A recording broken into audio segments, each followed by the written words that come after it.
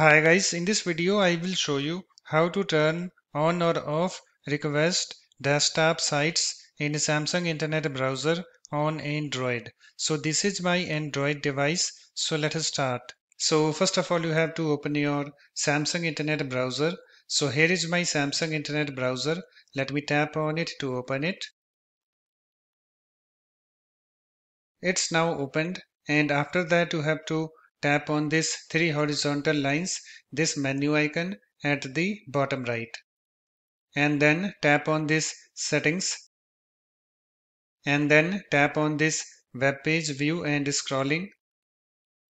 And I have this web page view and scrolling, this screen opened, and on this screen you can see here we have this request desktop sites, this option. So to turn on request desktop sites you have to turn on this toggle button next to it. So to turn on this toggle button you have to tap on it so that this slider moves to the right. So let me show you, let me tap on it.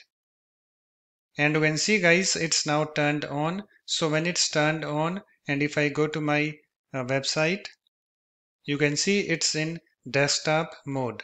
And suppose guys if you want to turn off request desktop sites, so let me show you.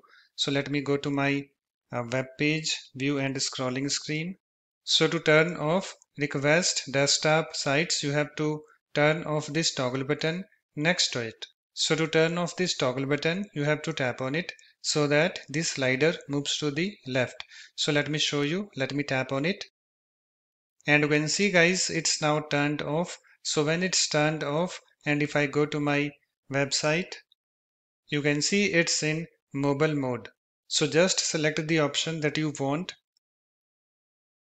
So I want to leave this as turned off. So it's turned off in my case. You can see this toggle button is turned off next to it.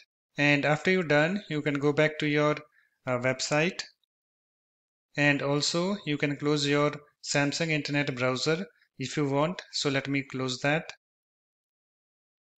So that's it. In this way you can easily turn on or off request desktop sites in Samsung Internet Browser on Android. If you like my videos, please support this channel by subscribing to it.